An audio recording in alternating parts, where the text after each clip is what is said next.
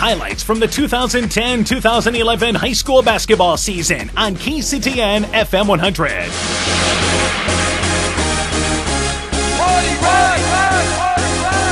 Strong takes it inbounds, goes to Jacobson, half court, he falls well short, and the game comes to an end.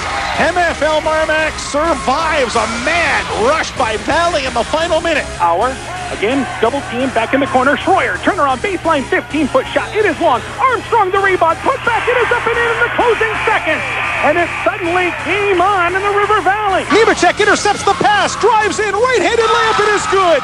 18 seconds to go. Nemechek the steal and the basket, great anticipation.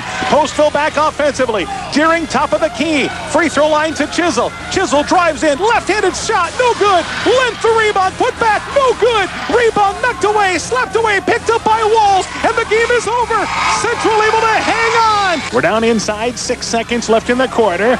Gerner with it, top of the key, tries to go right side, knocked away by Peterson, right back into the hands of Gerner. Gerner takes an off-balance three from the top of the key, banks it in, and got it at the buzzer. 1-and-1, free throw on its way, circles in and out, just cupped right on out of there. Rebound by Kilstoff. I think they need a three this time down the floor, Dan. I don't believe you want to waste time. White left wide open for three, got it from the right wing. She heard you, Jim, launched and fired, game tied. Mosier floats it on up there, off the back of the rim. Eagles got a chance again. They hit a three to force overtime. White into the offensive end, 7 seconds to go. Top of the key to Preston. Preston with it, right side to White, 2 seconds to go. White goes left side, intercepted by Moyner. The game comes to an end. The Eagles did not get off a three, and Central escaped. 5 seconds to go. Corey Preston brings it across the timeline. Right side to Auer. Auer, deep three at the buzzer. Got it from 25 feet away.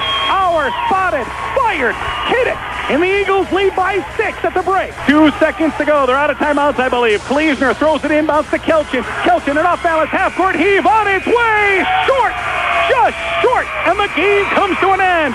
Strawmont fights through to defeat their rival Edco tonight. 2.4 seconds to go. Bulldogs will take it out of bounds. It'll be Pfeiffer inbounds, looking right side covered. Back out on top to Mason, over to Pfeiffer. Pfeiffer 20.